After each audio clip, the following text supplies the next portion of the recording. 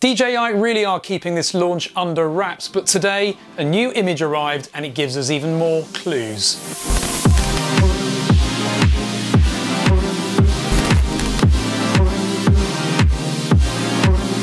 Hi, I'm Ash from DroningON, and DJI support actually tweeted a new image today, which gives us lots more information about what might be coming today. Okay, I say lots more information, but actually it's quite vague. But if we dig into what it says and what it looks like, then it does give us much more of a clue. So this image was shared on their Twitter account, and in that image we can see 3 children in there playing on what looks like gaming devices, mobile phones and tablets perhaps. The girl at the top looks specifically quite unhappy. The boy at the bottom looks quite bored, and I think they've done that intentionally, possibly to hint towards the fact that whatever they're going to introduce will get them smiling. Notice as well that they are enclosed within what looks like a number 1. So I wonder if this is going to be a RoboMaster 1 perhaps. On the right hand side there's a caption that says video games are played on a screen. That's just how it is, right?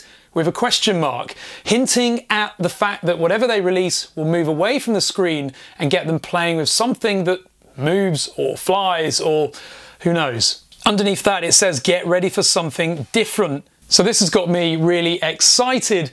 However, I have had it confirmed to me by an inside source that this product will only be launched initially to the USA, the Chinese and the Japanese market, which leaves me and many other consumers in Europe and wider without the opportunity to buy it. But that's just possibly at launch. Maybe the weeks that follow this product will arrive to other locations globally. So get excited guys, there's not long left to wait now. In the video description is a countdown. That's DJI's official launch page. So when that countdown hits 0, you'll get to see the product first. So bookmark it now and don't miss it when it hits 0. The launch time is very, very late in the morning for me in the UK. I think it's about 3:30 AM, and so I probably won't be up. But I'll definitely have a look the next day once the details are out, and keep an eye on this channel for the latest. Smash that subscribe button, comment below with your thoughts, and of course give this video a thumbs up.